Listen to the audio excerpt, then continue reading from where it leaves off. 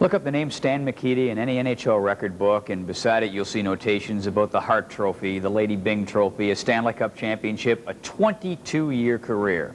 But to measure a man like Stan Mikita merely in terms of numbers, as we found out, is to miss the point just a little bit.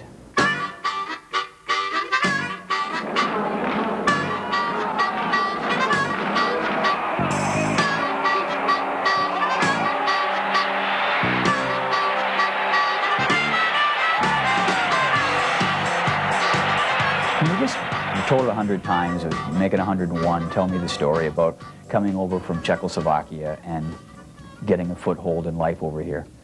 Well, I was adopted by my aunt and uncle in the days when it was still communist, or at least communism was just coming into Czechoslovakia. And the only way I could get out was through adoption. So my mother, who was my uncle's sister, I guess they had a meeting and they said it would be the best thing for me. And also, I have a sister who lives in Toronto who was a very, very distant cousin of mine at that time. And she was also adopted with me. So two of us came out in 1948. We settled in St. Catharines, Ontario. I spent my formative years were in St. Catharines. That's where I learned how to play hockey. That's where I went to school and high school. And in 1958, I came up to Chicago. Went back for a couple of years to St. Catharines in the off-season, and I've been in Chicago ever since. I'll never forget the first time in the stadium. I was called up as an 18-year-old kid out of junior hockey. Montreal's in town. I'm sitting on the bench. Middle of the first period, the coach tapped me, which was Rudy Pillis at the time, tapped me on the shoulder. He said, "Go and take this face-off," which was in the Montreal end zone. And I said, "Who, me?" He said, "Yeah, get the hell out there." So I jumped over the boards, fell on my ass because my legs were a little shaky. And I get to the face-off circle and put my stick down, and I look up to see who I'm facing off against. And I just kept looking and looking and looking. It happened to be John Beliveau. At that time, I think I was about 5'8". He's 6'5". So, you know, it was quite an imposing figure that I was looking at. And that was my first impression of hockey in Chicago.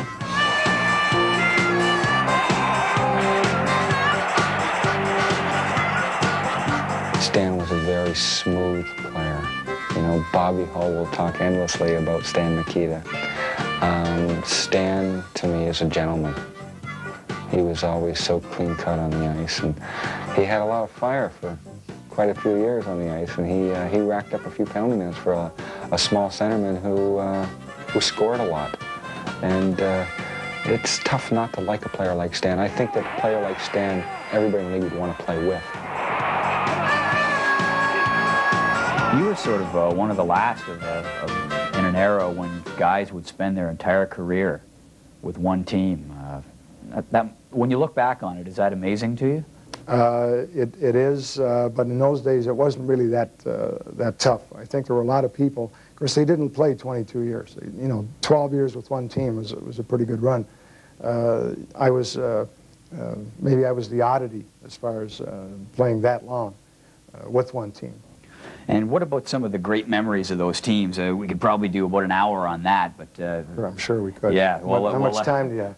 Well, you take my first line mates up here. Well, actually, it wasn't called the Scooter line then, but Ted Lindsay was my first left winger. Terrible kid. And he's still terrible. He's still competitive at age 68 or something. But my first real line, what they called the Scooters, was Kenny Warren from North Bay and Ab McDonald from Winnipeg. Was that an incredible era when you think back on it, how competitive it was? I mean, how you... Just the opponent was the opponent. There was no fraternizing. There was only 6 teams. You saw guys all the time. Well, in those days, they wouldn't allow you to fraternize, the owners. They wanted to keep you, I guess the word is mad at each other, so they thought it would be better entertainment for the people. Tell me about the helmet. You were one of the first guys I can remember as a kid watching hockey to wear a helmet all the time. How did that come to be? And well, because of a couple of bad injuries that I had to probably the most vital part of our body, our head. One, I got my ear cut off in Pittsburgh, but the helmet wouldn't have saved that anyway, but it would have made me turn a different way. The puck came up and hit me and clipped it off. Luckily, they sewed it back on. The other one was in Toronto, a guy by the name of Kent Douglas, back in the 60s. He was a defenseman. He used the thickest handled stick I've ever seen in my life. It was like a 2x4. Anyway, he gave me a two-hander one time. I saw it coming right between my eyes, so I put my head down, like nailed me up here. You can still see the scar.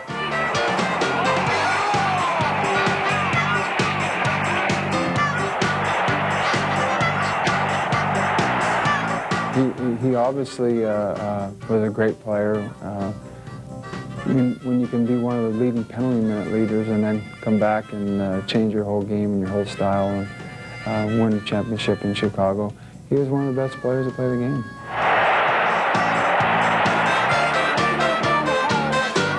Tell me about the famous banana blade.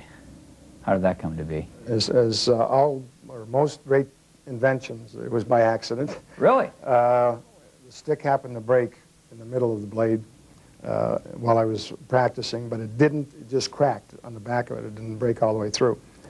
So part of the lamination was cracked. Anyway, it stayed in a bent position, and I said, "Oh, I've only got one stick up here. We've got about 15 minutes of practice left." So as I was leaving the ice, I saw a puck sitting in there. I slammed it against the boards, and it was a different feel than I've ever had before of the puck leaving the stick. And the stick still didn't break. So after we finished practice, I started thinking about it, and eventually started bending the sticks myself. And we broke a few of them in the transition of trying to figure out how to do this. Eventually, we learned how to do it, and of course they make them that way nowadays. And Stan, we don't all get a chance to write our own epitaph, so to speak, but when you look back in your career, if you were writing it, what would you like people to know about Stan Mikita, the player? What would you like to be the lasting impression? I didn't realize I was going to leave so early from this earth, but I don't know. I'll never forget what my father told me when I first got over to Canada, and I try to live that philosophy, and hopefully I've lived it. He said, whatever you do, try to do your best. He said, some days it's not going to be worth a damn, but at least you gave it your best shot. And I've tried to follow that philosophy, and today might not be my best day, but if I'm around tomorrow, I'm still going to give it a shot, and hopefully tomorrow will be better.